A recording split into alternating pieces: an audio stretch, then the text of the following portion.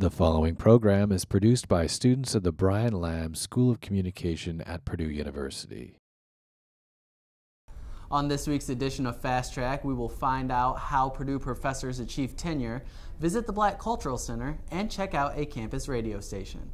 We'll visit a new art gallery and stop by a center on campus that's changing the way we communicate research concepts.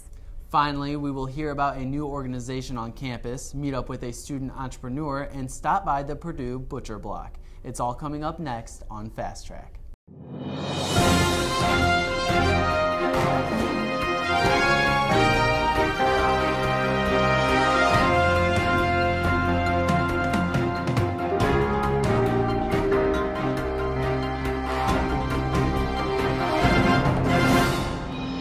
Welcome back to Fast Track. We're bringing you this week's show from the Union Club Hotel. I'm Jenny Strauk. And I'm John Rawlings. While students are hard at work attending classes and doing homework, so are most of their professors. At Purdue and other universities like it, professors are researching year-round as they work to achieve tenure. How do professors manage teaching courses and achieving tenure at the same time? Lewis Day has more on the story. Publish or perish. A mentality that is all too common in the academic community that affects more than just professors. Tenure is a coveted position that requires one of three major tracks to achieve it: research, teaching, or engagement. At an institution such as Purdue, the most common path to tenure is the research path. In order to achieve tenure, a professor is given a 5-year period to become a credible, published researcher. If he or she fails to publish, that will generally spell the end of his or her employment as a professor at the university, hence perish. When we bring a new young assistant professor into the program, one of the things that we really look at is we're making a bet. Is this person going to be able to achieve tenure here at Purdue? Are they likely to achieve it? And that's a very important judgment that we make when we're interviewing people for those jobs. When professors are researching, sometimes balancing teaching, family, and research can be difficult. However, some of the best professors are those who are also some of the best researchers. Robin Clare is a professor in the Brian Lamb School of Communication who has proven just that. She has won numerous awards for her work both in and out of the classroom. Perhaps the reason she is so well known and celebrated among her peers is how she strives to integrate her research into the classroom. This not only enhances the lessons, but it also keeps the students engaged in the current research. Yeah, I know that it sounds crazy, but it's like you just always put your students first. You say, I have to be in class. I have to get this ready for class. And then you find ways to incorporate your research either into class. At times that works out well. If it doesn't, then you get the research done at other times. Integrating research into teaching is easy for many of those who have reached tenure. Professors who achieve tenure have generally been published many times. Often they forget how many articles, books, or chapters they have authored or co-authored. I know I had to go and look this up because I haven't counted them in so long. So I have 45 articles and book chapters, and I have 60 conference papers, plus 60 plus conference papers, and 4 books. So when you put that together, it's over 100. Depending on how you count them, I've got about pushing 70 now papers and a couple of books. So I'm on 2 textbooks now. Professors at places such as Purdue are given a little help in balancing their time as they teach and work toward tenure. Most professors who are in the midst of researching are only given 2 classes to teach that semester. This allows for more time in the laboratory or out in the field conducting their research. While the process of achieving tenure can be a very long and stressful road, it can also be a very rewarding one. Professors such as Robin Clare demonstrate daily what it means to be an effective researcher and teacher. For Fast Track, I'm Lewis Day. Purdue's campus is home to many centers and organizations where students and members of the community can engage in culturally diverse opportunities. One of these places is the Black Cultural Center. Ann-Charisse Taylor takes us there for more. This evening we're here at the Black Cultural Center, where students are preparing for a busy yet exciting school year, which includes performances and events that revolve around the Gullah folklore. The Black Cultural Center was founded in the late 1960s as a result of nationwide civil rights movements that were taking place across the country, where Black students felt like they wanted to have more involvement within the curriculum and within social movements on higher educating campuses. We have the 5 ensembles: Jahari Dance Troupe, Black Thought Collective, Haraka Riders, New Directional Players, and Black Voices of Inspiration. Black Voices of Inspiration is one of the most popular and diverse ensembles at the Black Cultural Center. Every year, singers come together to practice and perform shows all over the country. We'll do different genres like jazz, classical. We've done songs in Latin, Spanish. We've done African style music, but we're known mostly for our gospel music. The Jahari Dance Troupe is also another ensemble at the Black Cultural Center that brings guests from all over to enjoy culturally enriched performances each semester. It's almost like a family. We come together every Tuesday and Thursday, and sometimes Saturdays. So it's a big commitment, so you know that all the girls here are here because they love to dance. The ensembles at the Black Cultural Center focus on a specific cultural theme. This year's theme is the Gullah folklore. The Gullah folklore is the legacy and tradition of African people who inhabited land from North Florida to South Carolina. The fall is our research semester. What that means is that all of our programming, everything, even the guest artists that come in, they will be focusing on the Gullah and what it means to be Gullah. So over the course of the semester, we will have shows, we will have events, all focusing on the Gullah. Aside from the performing arts ensembles, the Black Cultural Center offers students and members of the community other resources such as a library and a full functioning ITAP lab where students can study and do homework. The Black Cultural Center is a place where there is something for everyone. Anyone is able to participate in this, whether they're in the community or if they are someone who is a Purdue student. The Black Cultural Center is located on the corner of 3rd and Russell Street near the COREC and is open to the public Monday through Friday. This is Ann-Sharice Taylor reporting for Fast Track. Coming up, we'll stop by Purdue's campus radio station and find out how students can get involved. We will also visit a new art gallery that is giving local artists a chance to shine. It's all coming up right here on Fast Track. I am an American. I am an American. I am an American. I am an American. I am an American. That's the way most of us put it, just matter of factly.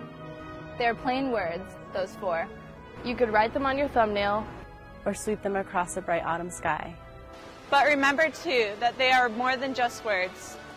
They are a way of life. So whenever you speak them firmly. Speak them proudly, speak them gratefully. I am an American. I am an American. I am an American. I am an American. It's one small step for man,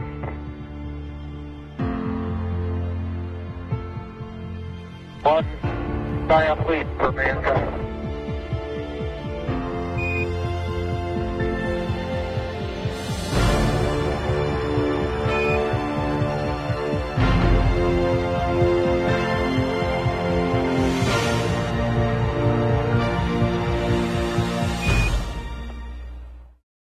Purdue's public radio station WBAA has been around for almost a century and is continuing to grow. They are currently looking for students who are interested in talk radio and are launching a new app for listeners. Alice Kang has more on the story. WBAA was licensed on April 4th, 1922 as an AM radio station. Dating back to the World War II era, students were able to experiment how to intercept Morse code, and from there they were able to transform into a public radio station. The students play a very important role here because if you go back to the beginning of when this station began in 1922, it was an experimental frequency. It was before the Federal Communications Commission, and students were working on this radio station as an experiment before it was even official, before they even knew about broadcasting or knew how to regulate it. Today, WBAA has been on air for over 90 years, and they are continuing to grow as a public radio station. One of our big commitments for 2014 and beyond is to really recommit ourselves to the local content as well as the national content that we get through NPR. When we talk to students, we like them to know that we're here, that, we do have shows that that appeal to all of our audiences, and we're always willing to hear suggestions and to try and meet your requests as well. In 2011, WBAA launched a new app that listeners can download through their smartphones and tablets. This has been one of the more popular ways to access WBAA's programs on the go. We think that the app is great because it's a good way for them to stay informed while they're walking to class, while they're in the gym. You know, trends show that younger generations aren't necessarily getting their audio from the car as much, but they are through other mediums, including through their mobile devices. WBAA is a public radio station that covers both local and national news. They are located on Purdue's campus in the basement of Elliott Hall. There are many opportunities for students at WBAA. They are constantly looking for students interested in broadcasting. The students today are part of our staff. They get trained, they're professionals, they connect with our audience, and then they move on, hopefully to bigger and better things in their life. But they just like being on the air, they like being involved in broadcasting, and so we like having them here. For more information, visit WBAA's website at wbaa.org. Reporting for Fast Track, I'm Alice Kang. The Purdue Fountain Art Gallery recently opened up to showcase art to the community. Not only can you view well-known artwork, but the gallery will also feature local artwork as well. Reporter Josh Gimbel brings us there for more. Located just right outside of the Lafayette Courthouse here in downtown Lafayette is one of Purdue's hidden artistic treasures, the Purdue Fountain Art Gallery. Here you will find modern art, classic art, and even art that's just really bizarre. We'll go head inside to show you more. The Fountain Art Gallery opened June of 2013 with a goal of creating a new and different art experience. The idea for here is to do things that vary back and forth, that give people a different experience each time. They'll basically reflect what we do on campus, which is exhibits of national, regional, international, and things from our permanent collection that we own, for Purdue University. And those kinds of shows, alternate back and forth. And sometimes they're solo shows, like this one is one individual artist, and sometimes they're a group show of maybe as many as 30 or 40 artists. Currently, the gallery is showing the art of Emily Trick, a sculptor from Wright State University in Dayton, Ohio. But art isn't the only feature at the gallery. This winter, they offered live concerts to all of their guests. We presented something called Wintry Mix, which was noontime concerts at lunch every year, and it was meant for people to bring their bag lunches or to buy lunch and bring it in. And we had a different concert every day, from jazz to, there was a singer and a video projection, and there was a recorder ensemble that played music, and there were different combinations every day. So it was just a different thing to get people in to see the space and to have a little something different in here. Another unique feature of this gallery is hidden in its very walls. Clay figurines made by several local area art teachers add a cultural feel to this venue. Purdue student Danielle Cirilla agrees. I think the artwork in here is really cool. I've never seen anything like that. Art galleries are known to be a bit pricey, but the Fountain Gallery wants to be known for just the opposite. We always like to emphasize that the galleries are free and open to anybody. It's not, our Purdue University galleries are not intended solely for Purdue University students, faculty, and staff. They're meant for the whole community. The Purdue Fountain Art Gallery is open Tuesday through Saturday from noon to 7 p.m. Reporting for Fast Track, I'm Josh Gimbel. After the break, we will check out the Envision Center and find out how a new organization is raising awareness for a global issue. We'll also find out how a student turned entrepreneur and stopped by the Purdue Butcher Block. It's all coming up next on Fast Track. I am poised under pressure. I led Purdue to a come-from-behind victory in my first start. I am focused on the field and in class. I draw inspiration from the cradle of quarterbacks. I am Rob Henry, and I am a Boilermaker.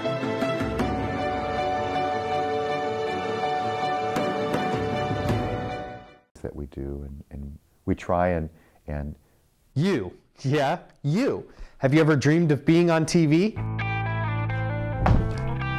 Well, in the Brian Lamb School of Communication, we do more than that. You can learn about camera operation, lighting techniques, live TV shows, real client PSAs, weekly news productions, and more. For more information about the video production programs, visit our website or the advising office.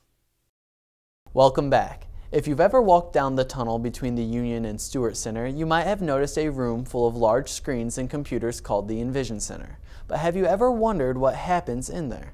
Reporter Mingjin Sui takes us inside the Envision Center for more. Down under the Purdue Memorial Union, there's a place where it offers you a new perspective towards research data and maybe even towards the world. The biggest thing that the Envision Center really provides is the knowledge and the know-how that the faculty might not have enough time, as well as the resources and the technology that they might not be able to afford or might not have the time to invest in researching how to use it. So by having the Envision Center, we can actually help learn, let's say, a programming package or a visualization package that they might not be familiar with, or we can introduce them to new technologies or new techniques of visualization. CAVE is a reconfigurable virtual theater that allows environments and data virtualization to be experienced in new and engaging ways. One of our largest ongoing projects is with the pharmacy department. We have the virtual pharmacy clean room that we run here, and the pharmacy department has a regular ongoing update system through that program and brings the students here to the Envision Center every year to utilize that as a part of the course curriculum. However, this $1 million facility may not be affordable for many researchers. The Envision Center is striving to develop programs that can be explored with much cheaper and portable devices. Able Lab is a virtual simulation of a chemical lab that can be toured from any computer with an internet connection. The purpose of Able Lab is to show people the difference of operating chemical procedure between people who can walk around without disability and people who are bound to wheelchairs. We made a scenario where you throw a grenade in a biochemical lab and you catch on fire and you go to the emergency shower to put it off. The emergency shower has two poles, a long one and a short one. The long one is for people who cannot reach high, for people who are on wheelchair. We're sort of looking at more holistic presentations of these materials. So we're not just creating one application that runs in the CAVE environment where you can navigate in here, but you have to come here. Instead, we're creating things that can be deployed to the web, simulations that can be deployed to the web, videos that you can watch on YouTube, things that can be displayed in the classroom.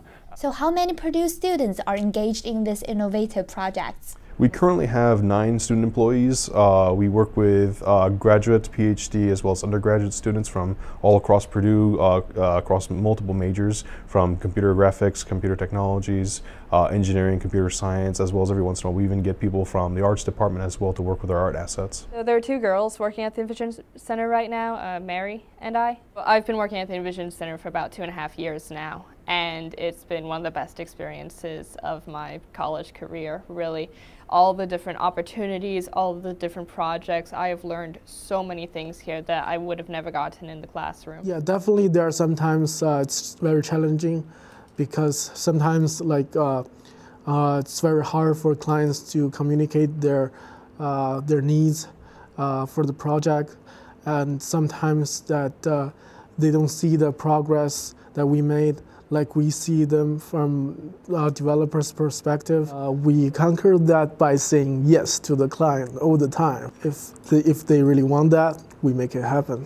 I think it's actually what gets me up in the morning excited to come here every day and be able to basically have these very amazing, what are essentially toys, but to use them in such a fashion that are empowering researchers.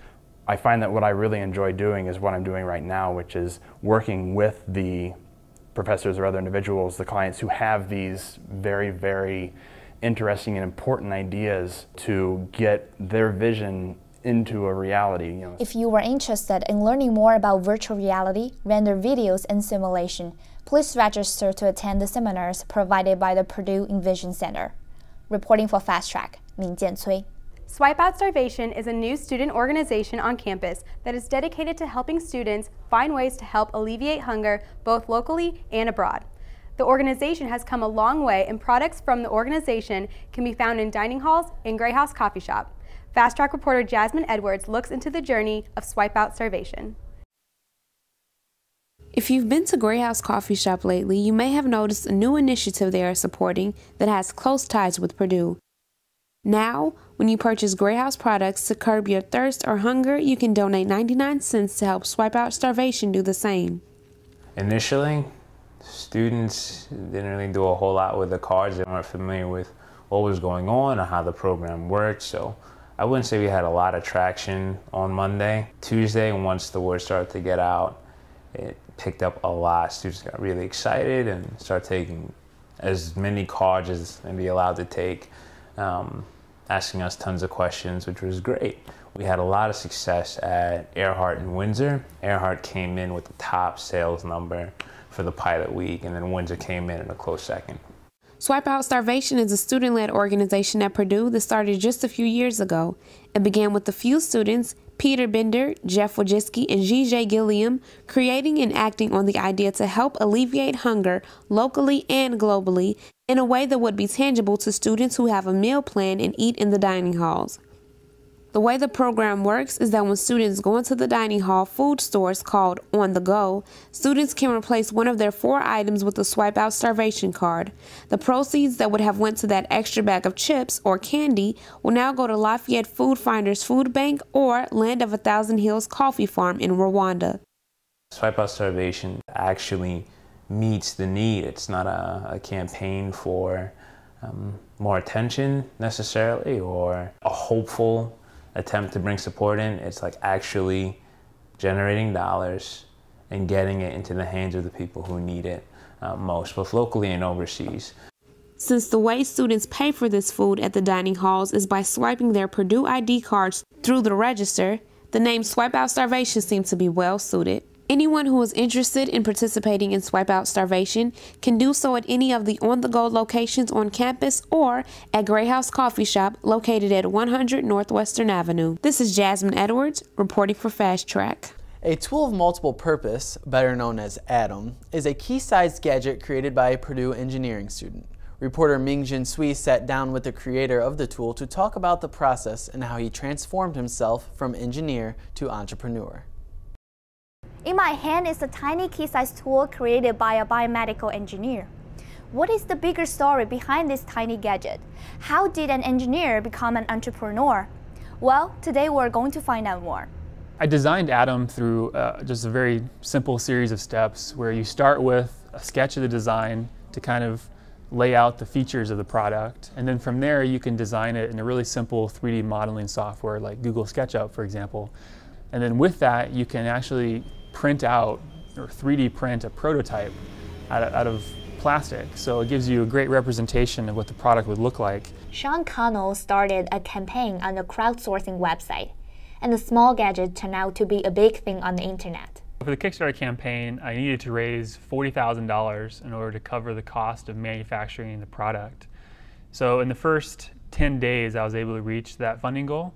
And then in the end, I ultimately raised $83,000, which was about 207% of what I needed.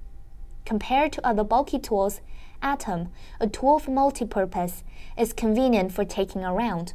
However, the neat design does not come out of nothing overnight. It started becoming this multi-tool wallet, and it was really convoluted and confusing. And when I showed it to people, I got really negative feedback, and they said that you should lose some of these features and focus just on the multi-tool aspect of it. And as I started showing these designs to friends and family members, I got some good feedback, and one of them actually suggested that you make a pink version that appeals to women, and then use some of the profit from that to actually donate it for breast cancer research. Kickstarter marks Sean's turning from an engineer into an entrepreneur. For Purdue students, crowdsourcing website may be a start of business. I did a significant amount of research on Kickstarter itself, not only the business model that Kickstarter was offering, but also on some of the other products similar to the multi-tool I designed that were on Kickstarter already. And that gave me a sense of what was successful, what worked and what didn't work, and also prepared me to launch a more successful Kickstarter campaign. Traditional financing routes, you have to create extensive plans. You have probably a very low probability of people buying into your idea, and it takes many, many months to raise money often for new ventures. So I think it's kind of a democratization of funding for entrepreneurship. I think you get a lot of good feedback. You put something out there and you can get feedback on your product right away. It's just a great way to test the waters, and if it works, you can always go for those additional sources of funding. More interestingly, Sean's collaborations with others on this project are mostly through emails. What's interesting is because a lot of the help I got has been completely virtual. So, for example, the person I hired on Elance has been completely communication through emails. I've never met the man. And I also relied on a lot of other people. For example, I hired an industrial design student here on Purdue's campus in order to help me kind of sketch out the final design in order to show that to people and kind of represent the concept of the multi-tool. I sent an email to the head of our department, and he ended up sending a mass email to all of the students in industrial design, I think just the sophomores, juniors, and seniors. I sent him my portfolio, first of all, and he said that he liked the sketchwork that I had in it, and so we set up a meeting to talk about the project. And Sean said he's starting another online business with his sister. As we were walking around her house, we saw this fruit fly trap that she had made that was basically just a bowl of dead flies. So we got to talking and designed actually a more minimalistic and cleaner looking fruit fly trap. And so we're going to take it through the very same process we did with the multi-tool, where we started with very basic sketches, work with some people on Elance to design the actual model, and then 3D printed some prototypes, and then finally we'll take it to Kickstarter to mass produce it. Anyone can go out and design a product. You don't necessarily have to have the specific skill sets from start to finish. You can rely on other people's expertise. Ming Jian-Cui, reporting for Fast Track. With Purdue's impressive agricultural reputation, it should come as no surprise that a butcher can be found right here on campus. The Boilermaker Butcher Block has been around for 40 years, but remains one of Purdue's best-kept secrets. Kara Miller has the story. For many people, it is a surprise that there is a place to purchase fresh meat right here on Purdue's campus. A lot of people doesn't even know about it. It's a pretty well-kept secret, people tell me. It's been here forever, and we still have people come in and say, never heard of this before. And I actually didn't know about it until I had a lecture in the butcher room in Smith, and the professor was trying to explain to us that usually the lecture in there has to do with butchering animals, and that was why there was the big mirror and the stuff on the ceiling, and then I found out later that they actually sell the stuff that students learn how to cut. But the Boilermaker Butcher Block has been around since 1973 and serves a variety of meat to students and the community. We've got beef, pork, lamb, goat, chicken.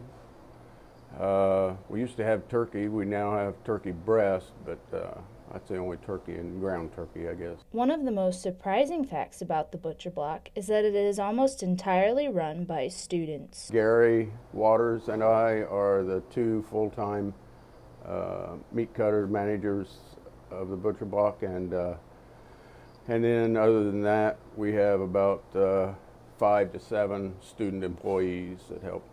Along with being run by students, all of the Butcher Block's meat is homegrown right here at Purdue. It's grown out at the Purdue farms and brought in here, and they walk in and carried it out in packages. So patrons can come in during business hours and either pull purchases from the freezer or ask for them directly. The Butcher Block is known for its quality meat, and because the shop breaks even on all produce, prices are comparable to those of a large grocery store. If you're looking for the perfect cut of meat for your seasonal dinner, you can find it at the Butcher Block. We have seasonal, like in the fall we have a lot of brats, and in the summer we do a lot of steaks and chops and grilling stuff. And in the fall we do a lot of tailgating cuts. So the next time you're looking to purchase meat, make sure to stop by the Butcher Block. This is Kara Miller reporting for Fast Track. That's all we have time for on this week's edition of Fast Track. Thanks for watching. I'm Jenny Strauch. And I'm John Rawlings. Join us again next week on Fast Track.